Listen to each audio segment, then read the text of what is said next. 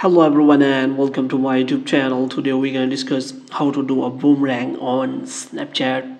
So if you want to do boomerang on Snapchat, so what you have to do, you have to simply record a video on Snapchat, and after that you have to apply some settings so that you can do a boomerang on Snapchat. So without wasting any time, let's start the video. So first of all, what you have to do, you have to simply open the Snapchat, and after that you have to simply record a video of some seconds so that you can use it as a boomerang. So now we have recorded the video. So what you have to do next is you have to simply press this button which is as shown infinity icon. So here you can see that there is an option of boomerang, and here you can see the setting that you can play it once, or you can also set it for loop.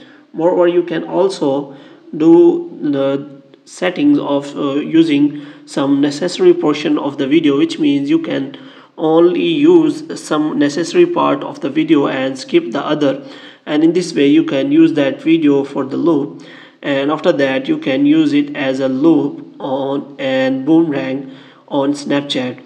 Hope you have liked this video. If you want to get more videos like these, you can subscribe our channel.